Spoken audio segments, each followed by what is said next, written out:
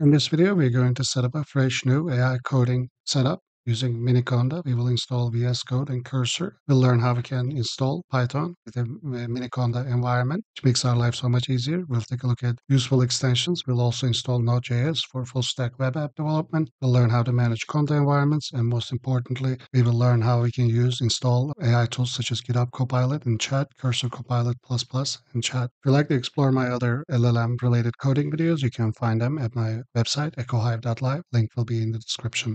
So we're going to start by installing Miniconda. I'll put the link in the description. I am on Windows, so I have found the Miniconda download link, and I'm just going to click this and download it. Once it is downloaded to my downloads folder, I'm going to double-click on it and just go through the setup process. Now, the important thing here is to select the add Miniconda to my path environment variables. Make sure the selected. Even though it says not recommended, you can follow the other recommended option, but I'm going to check this and install it. Okay, our Miniconda installation is complete. I'm going to test this by starting a command prompt by typing command prompt in the search bar. And in the command prompt, I'm going to type in conda list to make sure this conda was installed, and I can see that it was. I can also do conda-v, and I see that conda has been installed. Next up is VS Code installation. So I'm going to search for VS Code download and click on the download Visual Studio Code for Windows. Once it is downloaded, I'm going to click on the installer and go ahead with the installation. I'm going to check this add open with code action to Windows file context menu and directory context menu. So if I have a Python file or a code file or a directory, I can right click and open it with the VS Code. And the rest of it is the same. And I'm going to just install it like this. And right after this, we'll check out some extensions and install Cursor and see about Conda environments and how to install Python. Yeah, our VS Code installation is complete. Let's launch it. When it first starts, it gives you some options to customize. I'm actually going to skip this process. I'm going to go to my extensions tab, and I'm going to install this first Python language support. And then I'm going to install performant featureless server for Python and VS Code. They're both installing at the same time anyway. I will also install live server to serve HTML pages. And then I believe I'm going to search for a debugger or Python debugger, and that is also being installed with the original extension we've selected.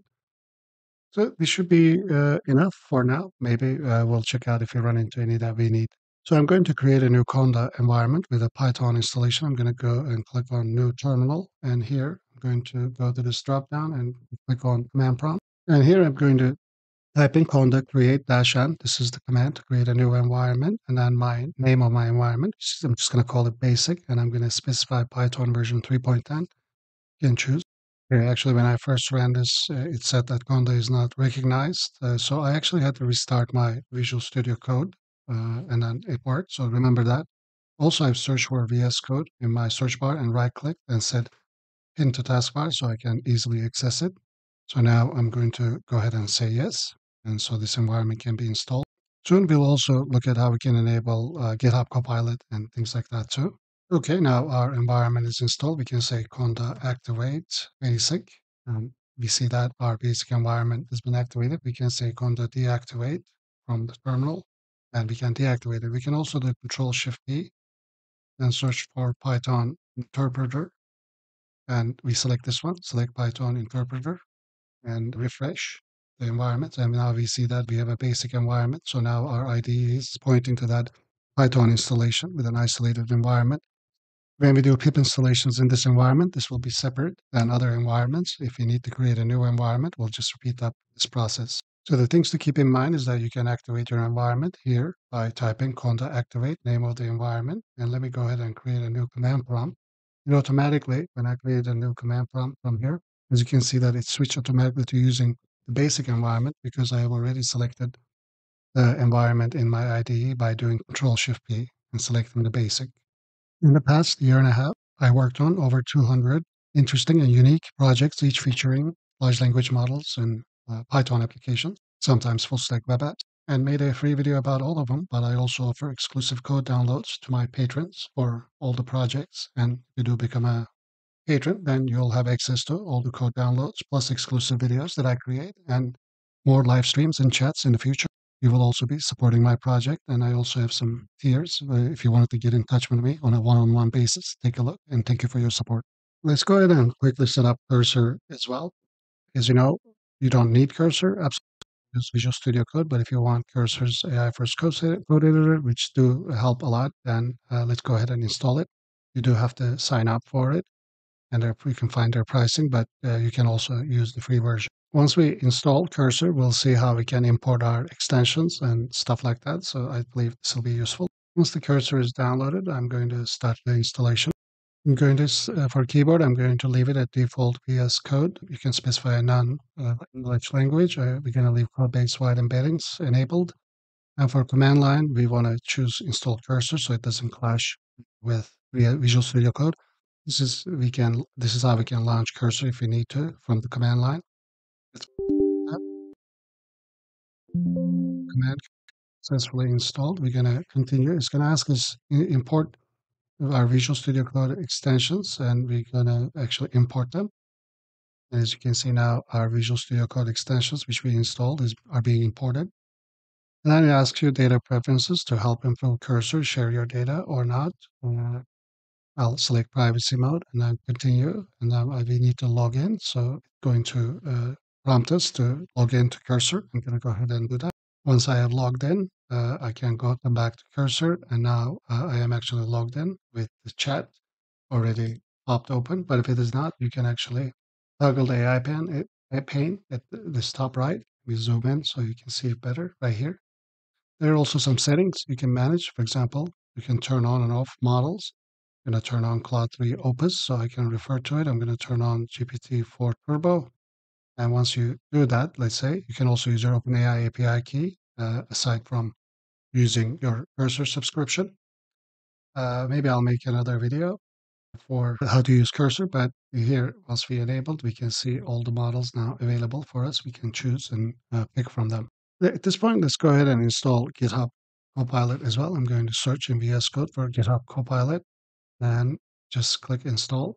Once you install GitHub Copilot, the GitHub Copilot chat should be installed too. After that, we need to sign in using you do.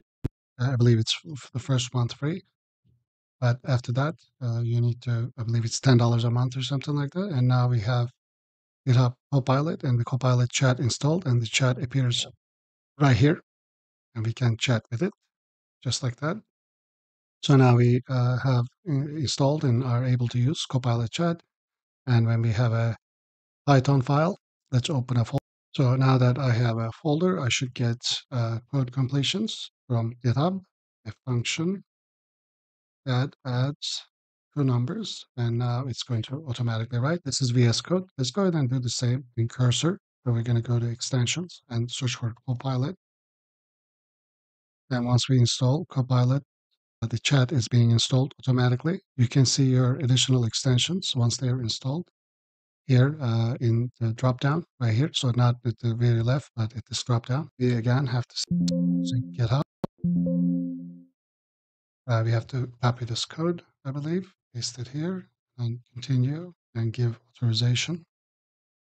And then we should be all set up here. Now, there's a little bit of a caveat here with, let's actually make a test.py file. And as you can see now, a function that adds two numbers works just as well here. So GitHub Copilot is completing, but we also have Copilot++ completions, which comes with Cursor. As you can see now, this is the suggestion that Cursor made. So and you both accept their completions with the tab key. So Cursor suggests to turn off GitHub Copilot, and you can do that by clicking on it and disable completions. You can always turn it back on and off.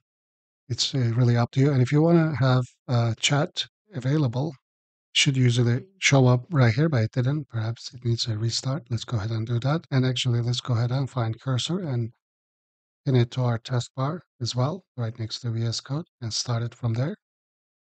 Yeah, as you can see, the chat has appeared here. This is for Copilot chat. I can pin it here and actually talk with Copilot chat. So I have two separate completion endpoints. In the middle, I have Copilot and Copilot++. On the right, I have Cursor Chat, and on the left, GitHub Copilot Chat. So it's really a convenient place. Let's go ahead and select our Python environment as well. select Python interpreter, and let's select basic. And once we start command prompt, we should also see basic is now activated. So now I believe the only thing left to do is to install Node.js so we can run JavaScript files as well. For that, I did a Node.js download. I'll put these links in the description. Just going to download Node.js from the nodejs.org. During the installation process, we want to ensure that npm package manager and add the path is selected and npm package manager is included. Once it is downloaded, I'm going to run it. Let me go ahead and close my IDEs just in case. All right, and I'm going to say next, accept the terms, next. And the npm package manager is selected, I believe. Will be installed, okay. And add the path selected as well, it seems. And here it says automatically install the necessary tools, install Chocolati, for example. I'm just going to go ahead and select that as well. So this Chocolati that we selected is taking a long time to install. I'm not exactly sure if you absolutely need it. You may not, so you may wish to skip it, but we can check if Node and npm are installed by doing node-v and npm-v, and we have both of them installed. So go back to our cursor, and we should actually have the Node.js installed. And in our cursor, we can actually run this script.js, which is going to console.log test. And when we run it, we see that Node.js has been successfully installed. The Chocolate installation is a bit of an issue for Node.js, so you can maybe skip that. Everything is working now. I can work on my projects, both from VS Code and Cursor, so everything's looking good. So we have covered how to use Miniconda with VS Code and Cursor to specify Python environment, and we looked at the useful extensions along with Copilot and Copilot Chat and how to install Node.js. In the remaining minutes of the video, I'd like to talk about my latest app, AutoStreamer Live version 3. AutoStreamer allows you to create courses about anything you like. For example, we just installed Node.js. We can say Node.js. Since actually I'm up, of course, I don't have my environment variable set up with OpenAI API key, but I just got that, and I can actually show you how to set up your API keys in the environment variables. Just go to search, type in env, click on edit the system environment variables, and here click on environment variables. And here you're going to say OpenAI API key, and then I'm just going to paste it and click OK. And then I'm going to say OK and back out of that. So I have set my OpenAI API key. So next time I start this app, it should pick it up, but I can also paste it right here and then generate codes. We said about Node.js. It could have been about anything. We can also adjust how many chapters we would like to generate. So now we are generating course outline. Also, I'd like to mention, once you have your API key in your environment variables, you can import OS and easily access it with getEnv, whatever the name that you have given to that key. So you don't have to expose your API keys. Okay, our curriculum is being created. We can actually go and take a look. This is the Node.js curriculum. It is actually looking good. Now that we've created it, I can actually select it, and then I can say generate course, and a whole new course website is going to launch. And in just a few seconds, we'll be able to both listen and learn about Node.js in a structured course-like manner. Yes. There we Understanding Node.js is foundational for go. I can also pause it and stop this generation, and I can modern resume it. web development. So if I was actually recording, maybe making an educational video, I can record this or live stream it. I can also generation, and I can launch my other courses that I have created. For example, how about all grades of the world?